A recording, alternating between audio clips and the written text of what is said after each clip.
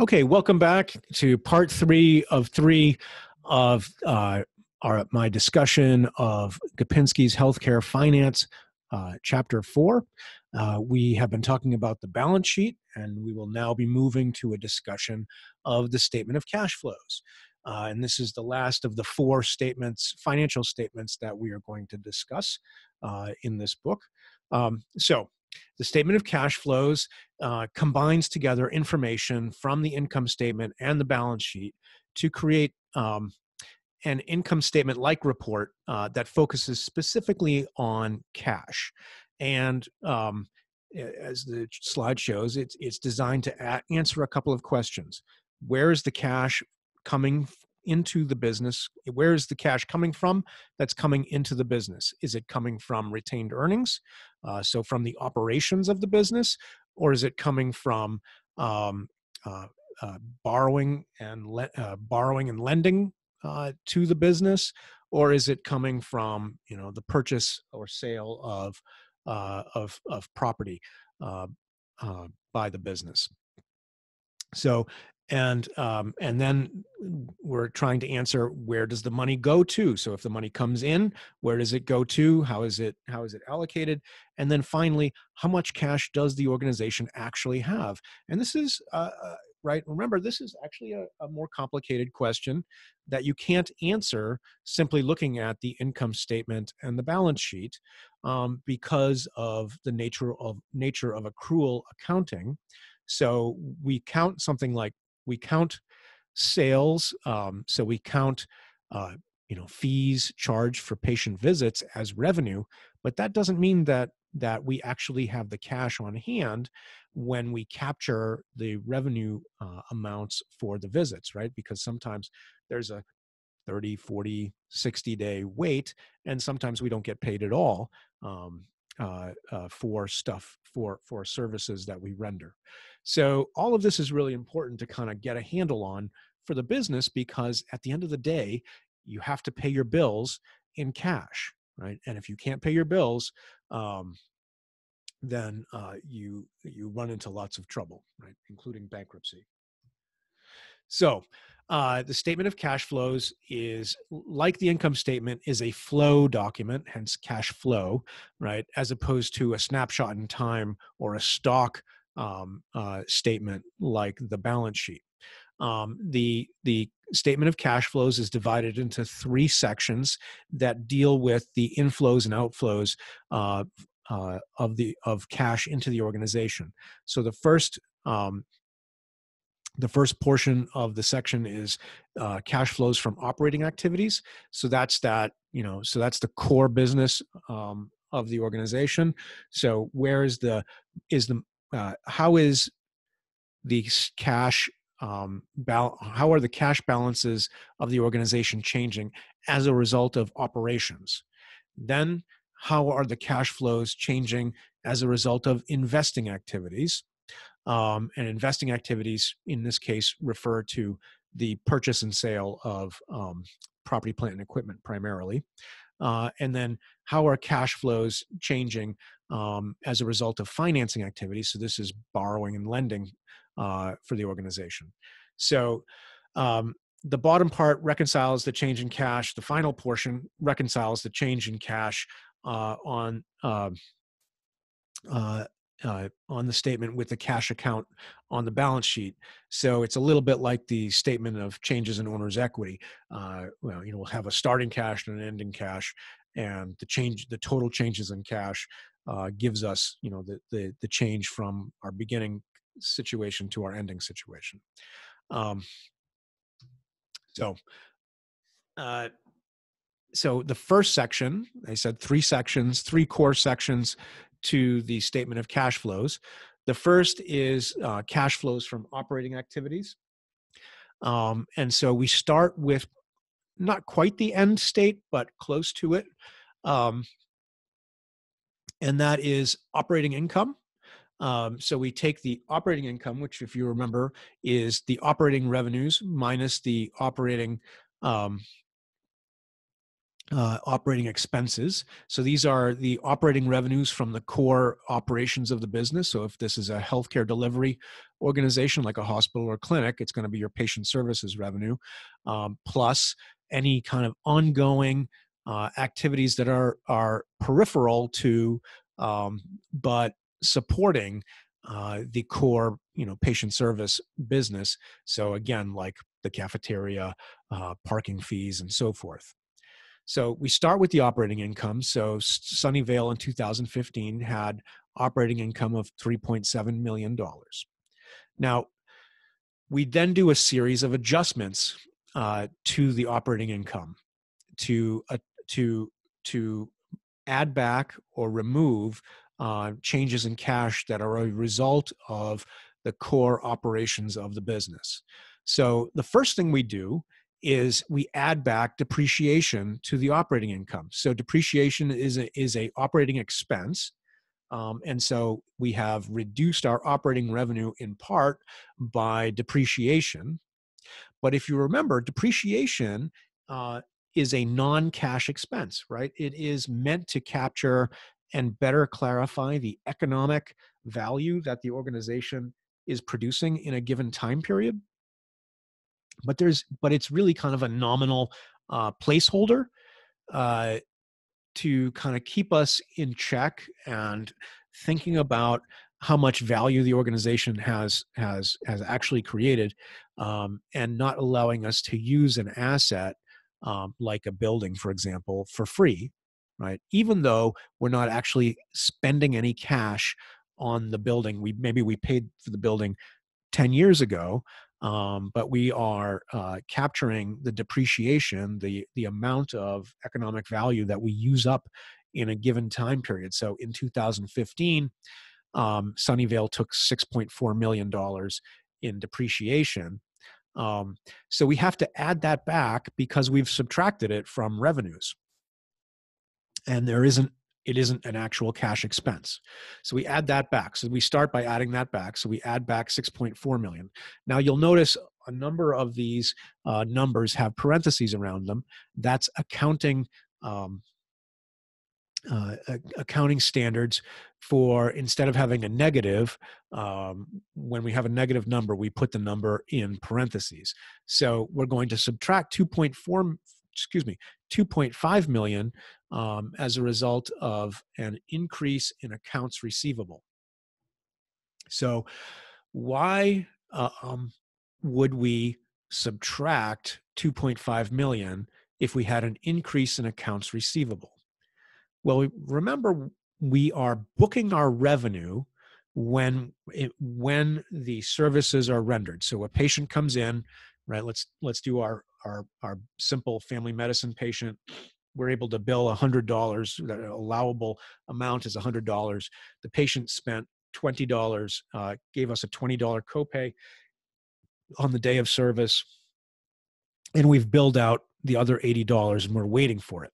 So that would result, so that transaction would result in an increase of $80 to the accounts receivable for the organization. But we have already captured the full $100 in our revenue, right? Even though we only actually got $20 in cash for the visit. So if our accounts receivable increases by $80, it means that our revenues are overstating the amount of cash that we actually have on hand as a result of our operations by $80. And so anytime the accounts receivable balance increases, what it means is we have build out stuff that we haven't received, build out for services we've rendered, and we haven't received the cash yet. So our revenues are overstating how much cash we have on hand. And so when we see an increase in accounts receivable, that means, yay, we did some additional work, and we expect to get paid at some point, but we haven't yet. And that means because we've estimated our operating revenue based on, say, that extra $80, we have to subtract that extra $80 back away. So my example of the $80 would have been, we had an increase of $80 in accounts receivable.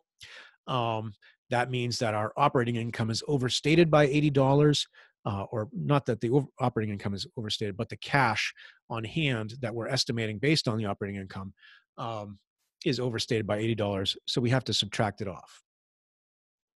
Okay. In a similar way, if we have an increase in inventories, and that means that we have spent money to purchase our inventory, to purchase that $10,000 box of supplies, for example. Um, but when our inventories increase, when we purchase our inventories, we don't charge ourselves for inventory expense until we actually use them. Okay, so it's possible for us to have spent $10,000 on buying inventory at the end in December of 2019, and we don't actually use the inventory until January of 2020. We wouldn't count that $10,000 expenditure as an expense in 2019 because we haven't used it yet, right? According to accounting principles, we match our expenses to our revenues. Well, if we're just sitting on the inventory, then we haven't generated any revenue with it. So we don't count it as an expense. We count it as an expense in January when we actually provide care and use the inventory to provide care to our patients. So when we increase inventories, there's a hidden outflow of cash that's not showing up in the operating income, right? Because the operating income would only reflect if we had used the inventory, but because we have an increase in inventory, we've bought more inventory and we haven't used it yet. And so even though it hasn't generated an expense, in terms of an expense we would put on the income statement, it did in fact, we did in fact have to spend cash on it. So an increase in inventory results in a decrease in the amount of cash available to us. Now, what about this decrease in accounts payable? Like, that sounds good. We all want to pay off our debts. But a decrease in accounts payable, so accounts payable, remember, is when a supplier sends us that $10,000 box of supplies and says, hey, pay me back in 30 days. And so basically they're giving us a free loan for 30 days. We're always going to have a balance of accounts payable. We're also going to always have a balance of accounts receivable and a balance of inventories as well. But if we have a decrease in accounts payable, what that means is we are basically reducing the number of loans that we have from our suppliers. So if our accounts payable goes down, what that means is we've paid off a bunch of those credits that we had from our suppliers. So when accounts payable goes down, it reduces the amount of cash, or in order to make our accounts payable go down, we have to spend cash. So a decrease in accounts payable results in a decrease in cash on hand. And then an increase in accruals, right? So this is like our employees, and we're paying our employees, or this is our employees' payroll accruing over time. So an increase in accruals, we will have captured the expense because it's an accrued expense. So this is, we have captured in the operating income an expense that we haven't paid yet. So if our accruals go up, that means that we do have some expenses that we've captured in our operating income, like half of a pay period's pay, and we just haven't paid it yet. So in this case, this understates the amount of cash we have on hand because the operating income looks like we've already paid our employees for that week of labor that they've performed, but we actually haven't yet. So we add all these adjustments and add the negatives, right? and we come up with an adjusted net cash from operations. So in this case, Sunnyvale started with an operating income of 3.7 million. We made all these adjustments, the biggest one being depreciation, and arrive at a net cash from operations of 5.2 million. So 5.2 million in cash came into the organization as a result of operations. Now we'll look at investing activities.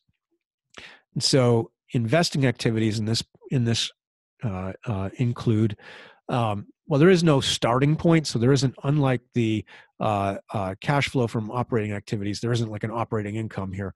So there aren't adjustments per se. These are all changes as a result of investing activities. Excuse me. So first, we spent some money buying new capital. So when we use the phrase capital, we're referring to some sort of long-lived asset, like we bought an additional building, or we bought an additional vehicle, or we bought some sort of equipment. And so we've increased our property and equipment by $9.3 million this year. Well, when we buy property and equipment, the people that are selling it to us expect us to pay for it.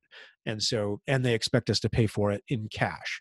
So when our capital expenditures go up, our cash situation, our cash balances go down. Then we had non-operating income. So Sunnyvale had some sort of non-operating income. I think it involved some donations and some income from and some investment income. So since that's not included in the operating income, right, because we used that as our starting point, operating income does not include non-operating income. So the non-operating income were the donations and the income from investments. That is actually an increase in cash, right? Somebody was very nice and wrote a check to Sunnyvale, and they said, here you go. And then the investments that they had paid income in cash to the organization. So non-operating income in this case increases the cash balance of the organization. Next, the organization took $5,000 in cash and purchased short-term securities. Now, none of these are necessarily bad things, good or bad things, but they basically said, you know what, we've got more cash on hand maybe than we need to have.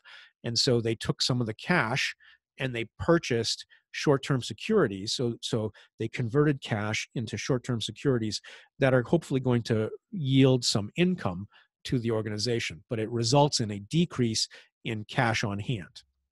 Next, they spent $22,222,000 to purchase long-term securities. So they've moved some cash, and they've taken some cash and they've converted it into long-term securities. And so it's not that the organization doesn't have resources now. It's just that that cash resource has been converted into a long-term investment. So when we totaled all that up, we have our net cash from investing. And the third section is cash flows from financing. And so here we're looking at, so when we say financing for the cash flow statement, what we're talking about is getting loans from a bank or maybe issuing new bonds. So in this case, the bank, they took out a notes payable. So this is probably a short-term note, less than a year in maturity for $989,000, and then they increased their long-term debt by 31 million, almost 32 million. So adding those together, so both of these, when you get a loan, what happens? Well, the bank gives you cash. So in this case, the bank gave them $989,000 in cash, and then they set up some sort of long-term debt. So maybe a new bond issue, and they received a payment of $31 million in cash, almost $32 million in cash. So cash flowed into the organization as a result of financing in a total of 32.7 million. So what we do is we take and add together the three categories. We take the net cash flow from operations, the net cash from investing, and the net cash from financing, add the three together to get to a net increase in cash coming into or going out of the organization. So once we have the net increase or decrease in cash, we go back to the balance sheet and get the cash balance from the end of the last year. And so you can see they match up here, right? So the cash balance at the end of 2014 is the cash balance at the beginning of 2015. So we add the increase or decrease in cash, in this case it's an increase, to the beginning balance, and that gives us our ending cash balance. And so that's the cash flow statement. What did we learn from looking at Sunnyvale? Well, they had a positive operating income and depreciation cash flow. So they had big change. They had I think it was 3.7 million in operating income. The big impact on the operating side was their 6 million plus in depreciation. We add that back on, and they have close to $10 million in operating income. And then we had some different adjustments based on changes in their current assets and their current liabilities that are related to their operations. Then we looked at the fact that they purchased both real property as well as financial assets with cash that had impacts on how much cash they had. And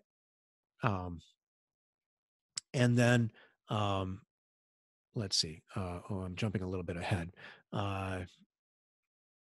So let me back up. We had increases in receivables, right?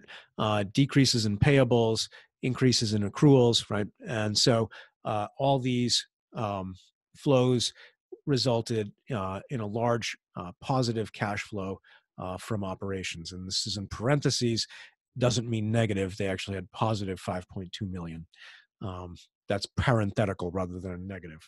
Okay, the middle portion talks about the changes as a result of investments. So they bought a bunch of new equipment. They spent a lot on new equipment. They earned some positive non-operating income, and non-operating income is not always positive. You can have negative non-operating income. You can have a non-operating loss, say from something like a lawsuit, right? Or losses on investments. They purchased some new short-term investments, so they converted some cash into short-term securities, and then they converted a whole lot of cash into long-term securities. So when you look at all the investment flows, they invested 32.4 million in fixed assets, so cash went down. Now, the last section summarizing Sunnyvale took on some short-term debt, which results in an increase in cash, right? So when you get a loan, you're getting cash from a bank, and they increased their long-term debt by 31 million. So a significant increase in financing, in debt financing, some current and some long-term, that brought in $32 million in cash into the organization. So when they're all combined together, they had an overall positive cash flow. So the very bottom of the cash flow statement shows how much cash they have on hand that they can actually use to pay their bills. So what is the most important line on the statement of cash flows? Well, at the end of the day, what matters is how much cash do you have? Cash can come from, I think the lesson that you want to take away from this is cash can come from a number of different into the organization and out of the organization from a number of different angles. But at the end of the day, you have to know how much cash you have on hand. All right. So we're finished with the actual statements, both the balance sheet and the cash flow. Uh, we're going to conclude this discussion with two more ratios. So we ended chapter 3 with a discussion of profit margin and operating margin. I'm going to do two more ratios here at the end of chapter 4. The first one is the debt ratio, and the other one is the current ratio. So the debt ratio is a measure of capital structure. And what we're looking at is basically what percent of the organization is financed by debt. And the flip side of that is what portion of the organization is financed by equity. But we care about the debt ratio because it tells us how financially leveraged is the organization. And leverage, the idea of like a lever and you're lifting something, right? Debt can give us access to more resources to perform our mission, but at the same time, it increases the riskiness of the organization, the riskiness of the financial risk of the organization, because at the end of every month or quarter or maybe year, you have to pay that debt, right? And so the higher your debt ratio, the more risk you're taking on. Now, that said, most organizations have some debt. Zero debt is not necessarily a good place to be, because if you're a not-for-profit hospital and you're carrying zero debt, you're very financially stable, right? You're not taking any risk, but at the same time, you're not doing everything you possibly could for your patients. You are not using the resources that you have at your disposal to do as much as you possibly could for your patients. So what's useful about a ratio, right, is you can compare your debt ratio, your organization's debt ratio, to other similar organizations to determine, are you taking an average amount of risk? Are you being reasonable with your risk and reasonable with your debt? So is 65% a good ratio or a bad ratio? Depends on what other organizations like yours have to determine whether you're more risky or less risky than other organizations. But debt ratio measures the amount of financial leverage that you're using and kind of the amount of financial risk.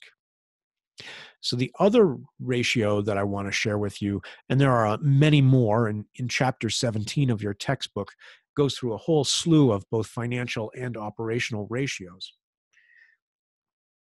But the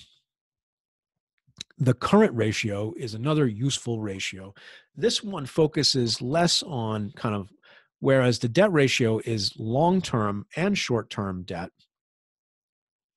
the current ratio gives us the ability to determine, are we liquid enough?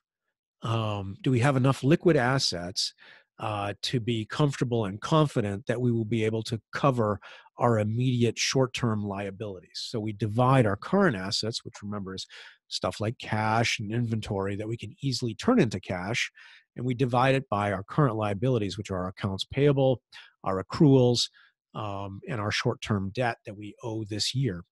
And so we want to typically, we always want to have this be a number greater than 1.